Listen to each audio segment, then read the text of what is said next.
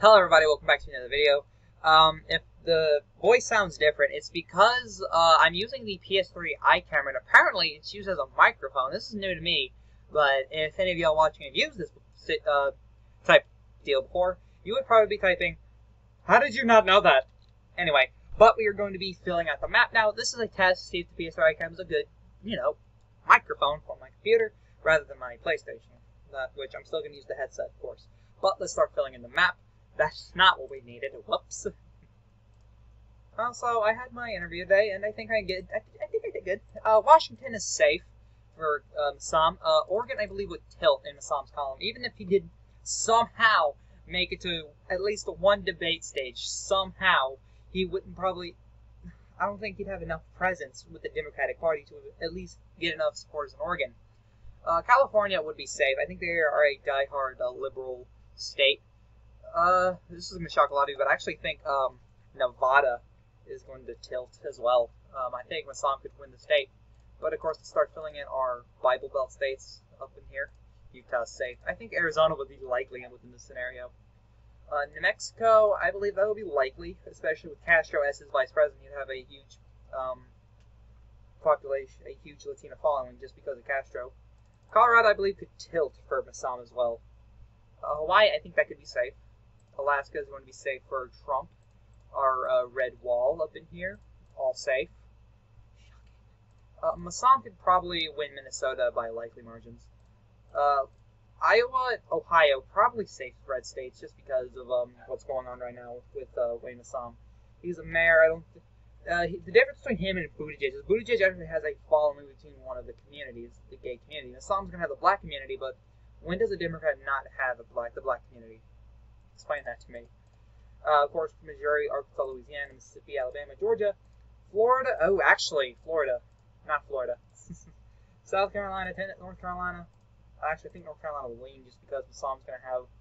North Carolina's weird, but I'm not going to get into that. Let's start filling in our likelies. I think Michigan will tilt for Donald Trump. Just Wisconsin, Pennsylvania. Messam's not going to go great in these states, but he's not going to secure Trump a safe margin in states. Illinois, I believe that is safe. Virginia, tilt, just because Messam is going to have some kind of impact within these Democratic states that Clinton won. So far, he's won them all so far. We're going to have our big flip of the night. I think Messam could flip Florida. Just because of his popularity within the state, it's not big enough popularity for him to actually make a debate stage. But it's enough for him to at least win the state. D.C., that's safe.